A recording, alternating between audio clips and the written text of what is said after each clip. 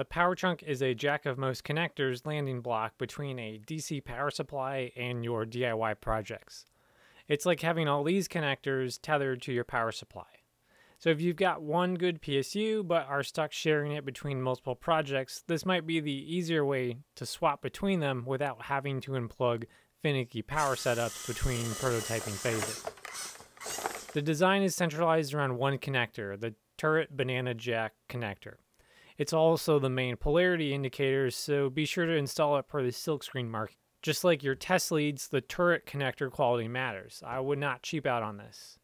These alligator terminals are actually 9-volt battery mounts with the post drilled out. If you've ever had an alligator clip slip off and touch something it shouldn't, well, that's the reason for this hardware. One useful feature is this 2.1 by 5.5 millimeter jack. The left side is center positive, while the right side is center negative polarity for all those dumb manufacturers that do this with their products.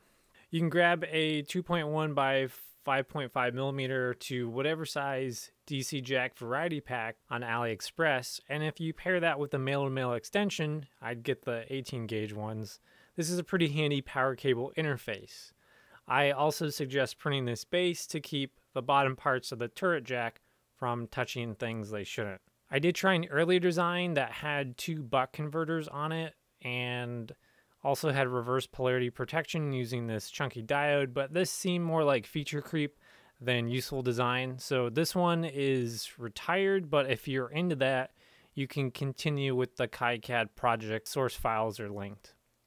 Also on this power distribution topic, I made this barrel jack distribution board.